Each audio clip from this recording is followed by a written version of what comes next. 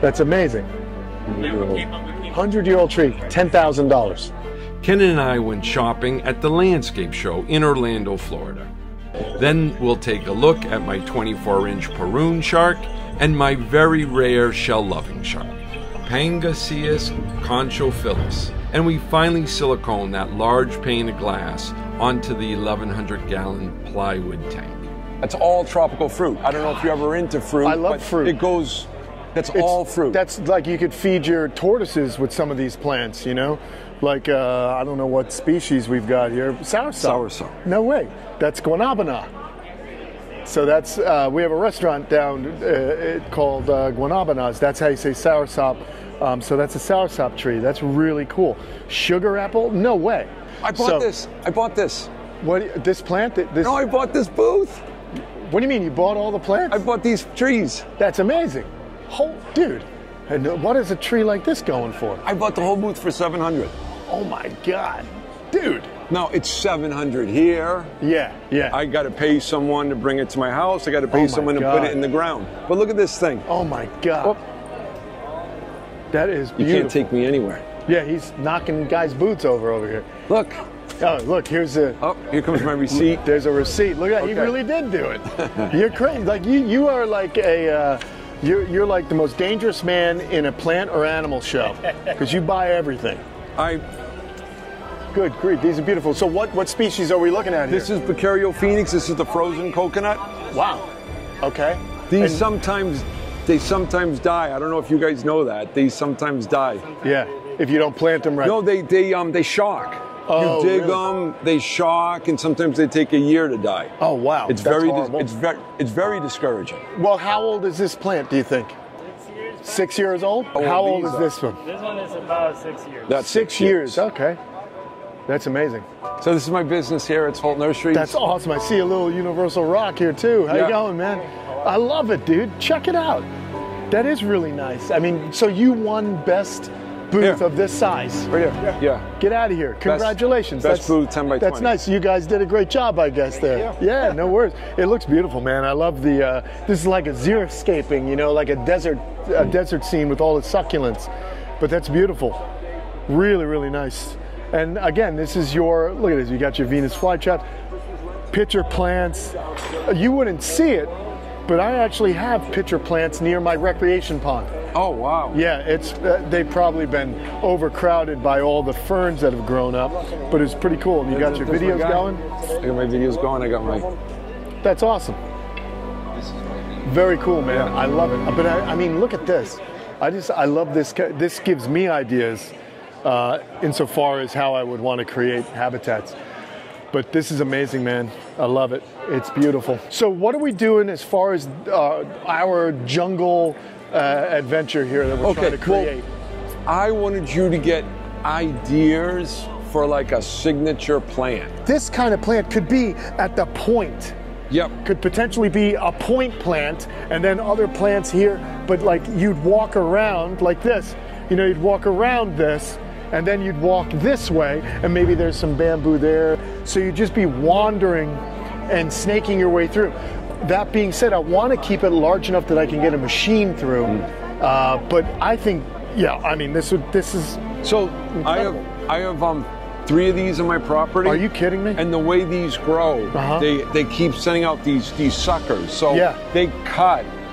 Right. Like this once had like 20 stems. Wow. And they cut it down to 6 stems. Got you. Like, see, there's a little see that stem coming up? Yeah, like I do. At one time that had like 20 like that. Wow. No, I love this. Do we know what this is called? Yeah, this is a reclinata. This is Phoenix reclinata. It's $900. Holy smokes. Yeah, this is cool. Again, guys, you know, for me, looking at this is palms and tropical and jungle and also primitive, in my opinion, you know, giving me that look. I also think this is amazing. I think this is kind of cool too. But I like the multi-trunk look, you know, I like when there's a bunch coming out. This is that European fan palm. Oh, it is, okay. Yeah, that's pretty. So it's from Europe, it's from like Southern Europe. Now, you know what? See, if I want a turtle for $600, I just buy it. I know. But you buy this, how am I going to move it? Right, exactly. You got to plant it. That's why we got a friendship coming here with Kubota. I just need, I actually need to get a trailer is what I got to get. Look at this. Oh, this is, but look, it's not bad though. Look, $4,000. I mean, if you have the $4,000 to spend. If you have the $4,000 to spend. Canary Island date palm. I've got them, but it's half the size. I mean, these take a long time to grow, but that's amazing. If you love plants, this is the most beautiful booth. Look at the olive. It's the olive tree. That right there? Yeah. Yeah, that's amazing. Wow. Look, 100-year-old. No way. See? That's amazing. 100-year-old tree, $10,000. Are you kidding me? Well, what's cool is, for me, like say you have, your leopard tortoises or your sulcatas, you can plant, or even like my buddy Chris Leone, who's Garden State Turtle and Tortoise, he does a lot with Mediterranean tortoises. It'd be fun to create a really cool habitat using the plants that are native to where these animals live. That excites me too. Like really understanding the ecosystem and trying to recreate it here in the enclosure. What we're trying to do though is in the greater ecosystem of my property is we're trying to just create a really cool experience as you wander from enclosure to enclosure. I was trying to look out for stuff that you may like. Okay. There was bottle palms, and you mentioned coconut palms. Yes. So there's a guy here on the back wall that has these beautiful bottle palms and coconut palms. Cool, because I was thinking maybe that would be something that could be, a canopy, and then we'll have understory. I don't know, or when it officially grows and gets big. That's kind of I just love how when I walk into your garden, you've got these large palms, and then there's all the understory, and it just looks really, really nice. And I'm trying to kind of emulate what you've done, to be perfectly honest. Now, how many tree ferns you want? Because you can get 10 now.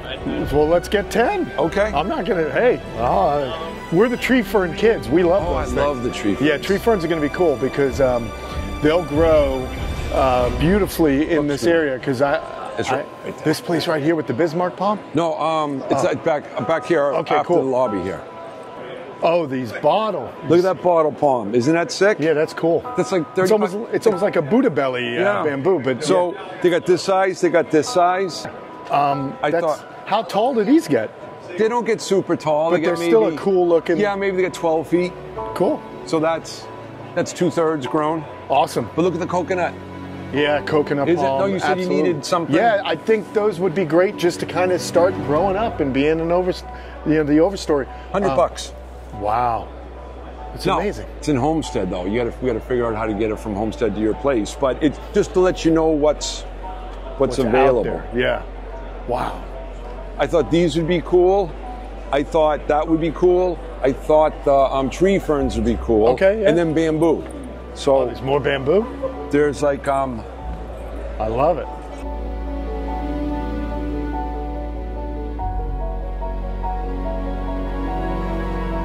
Is that the Asian lemon? There it is. So this is Asian lemon. It's smaller than the Hawaiian. Okay. It's good for a screen. Yep. Right? Interesting. You're good at this, Tom. No, yeah. I know this. I know myself. I know. Yep. And then, what is that? Malagensis or sea breeze? Yeah. That's another good screen. Yeah. But I like this. The best, right? Yeah. I've got 40. Well, do you have brown anoles? Or the green anoles? Oh, no, the old school brown, like the Florida lizard, I call it. That's not a Florida lizard. That's what's funny. Isn't? The green anoles are the old school Florida lizard. So one invasive is eating another. Yeah, those are Cuban brown anoles, and they're all over the state, and they're eating all the natives. The natives, if you look higher, you'll see perhaps the real pretty green anole. This is so, I could talk. Well, no, that's the flip. That's the flip. That's what's fun. When I hang out with Tom, I'm learning about plants. And Tom's been helping me create this jungle in my backyard. Awesome. So I'm trying to create, I don't know if you've ever seen his place, it's insane. So I'm trying to create something like that. But my whole mission with the animals is creating really cool environments for them to live in. Yeah, the enclosures. So we have, we work with a company called Aquascape. Mm-hmm. and they've built a bunch of ponds. Water They're doing features, one for ponds, him. yeah, So we've got Cayman enclosure, and I'm private. Do you have It's just me. Colorado? I don't. I need 5 acres for that. I'm on 2.5. So I can have the crocodilians or alligators in Cayman. So I have a pair of large, full-grown adult American alligators. There's a company called Our Plants. They'll just deliver it to your house. Really? I'll come with 200 of something. We can. I mean, you don't have to get 200, but if I come down with seeds, you might as well pot up 200. Yeah, what is that type of alocation? It's in a type of alocasia. There's your monstera. Yep, we got to get a few of those. These ferns look so cool. Like they get big and beefy. Okay. I mean, I think they look very Jurassic Park-ish. Someone left a comment saying that you need this plant for That's Cayman Creek. that firecracker bush. Yeah, right? they said tell Kenan he needs some firecracker for Cayman's Creek. Well, you know what's sad is the firecracker we planted near Slinky's isn't doing so hot. Oh, yeah, I So saw it needs that. water. It needs water, I guess. So. No, I think it's the reverse. Oh, really? I think it's getting too much water. Oh boy, what do I know? All right. Well, I better do some reading on firecracker bush. I love heliconia. I think they looked at. That's nice. I love heliconias. Yeah, those are cool. So they got 2 heliconias. They got this red one and they got an orange one. You like that? You like the hibiscus? Yeah, just for color and Yeah. edible. That's good too. Hi, good. We're gonna buy it from you and have it brought to the job site. Okay. Yep. Very cool. Where are you guys located? Homestead. Oh, okay, cool. All right, good. This is an interesting evergreen. But look at the variegated allocation. Yes. Heliconia. I love that. That's exactly the vibe, man. That's exactly the vibe. Yes. Yeah, this is the booth. Look at even these. Look at this. I even like this. I like these. I like I like that kind of, I don't know what it is, man. I just am drawn to that type of leaf, the way it's draping here and so on. Dude, there's so much in here. What is this? Oh, I have those. I was going to throw them away. Throw them away? Yeah, no way, those dude. are sensitive. Those are snake. Those are like the snake plant. The snake plant. But that's a cylindrical one. I like that. That's interesting. This is the Paroon Shark catfish. It is one of my favorite catfish. It is from the Mekong River Basin and from Thailand, and they are critically endangered. This is due to overfishing and habitat destruction, mostly by building dams because they are migratory fish. It is the second largest catfish in the world. It can grow to a length of up to 8 feet long and weigh well over 500 pounds. Although it has been a long time since anyone has caught a 500-pound Paroon shark. It has a reputation of swallowing its tank mates, so you got to be careful what you put in with it. I have slowed the video down so you can see the fish better. These fast-moving pelagic fish love these large round tanks. This white shark is Pangasius conchophilus. Concho meaning shell and philus meaning love. So in short, it loves to eat shellfish. Therefore, it is the shell-loving shark. This is a very fast-moving catfish that reaches length up to 4 feet long. It is from the Mekong River Basin and from Thailand, and it eats prawns and shellfish, and that's about all the information I can find on this fish. It seems to be fairly rare.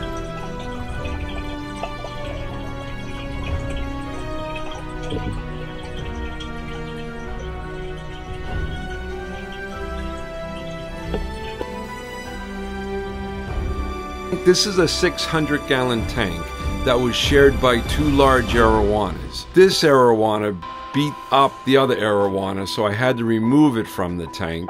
And then shortly after that, the arowana sat on the bottom and barely ate anything for weeks at a time, and I thought he was dying. Then I put these 2 shark cats in the tank, and he eats like crazy, and he swims all the time. I don't know if he's stressed out or not. Once I finish the 1,100-gallon tank, I think I may put the arowana into that. So this right here is 1,100 gallon tank. This is built out of 2x4s, plywood, and pond shield. A buddy of mine had a 3/4 inch pane of glass that he sold me for $500. Got it? Put it straight. Ponlo derecho, páralo, páralo. Stand it up. Páralo.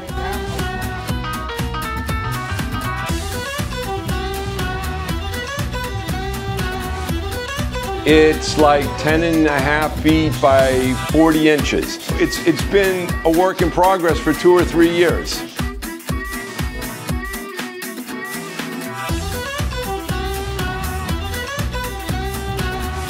I built plywood tanks in the past as a young man, nothing this big.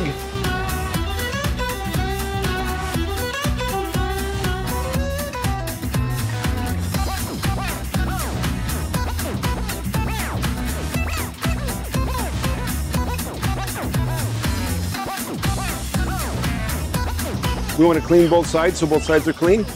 No, yeah, I need to move it first over there. Okay. No, just the clean side already when you get it over there. I know, but I need to put it he wants to stand it over there. He wants to clean it over there.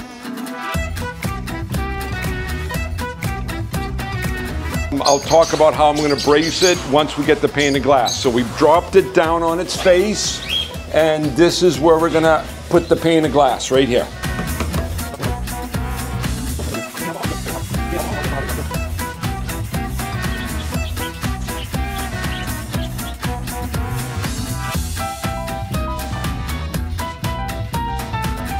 This is positively not a how to build a plywood aquarium. This is we built this aquarium during COVID and we're gonna pray it doesn't leak video.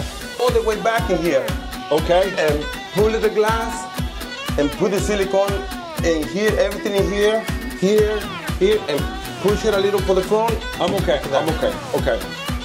So I need to put it down a little bit for past this side. Wait. Come on. Okay, push all the way back. Wait. Watch out here in the front. Hold on. Y'all gotta come back. Yeah, I know.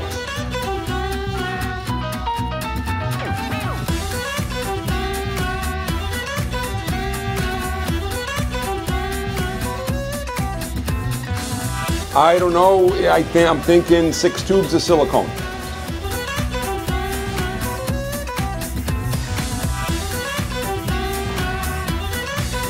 I need to move first, a little bit more. Come on. Y'all ain't moving. Toma, ayúdame aquí. Jálalo para acá. Come on. Ahí está bien. Jálalo un montón. All right. A little bit more. All right. Wait. All right. We're not going to put it down yet, right? Because once we put it down, I don't know if we can get it back up.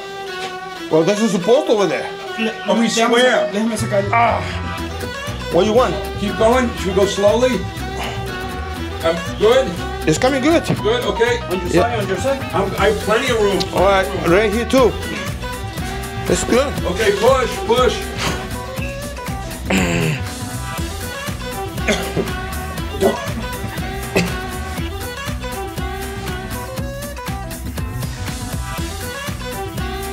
We will see you next week, and don't forget to like and subscribe.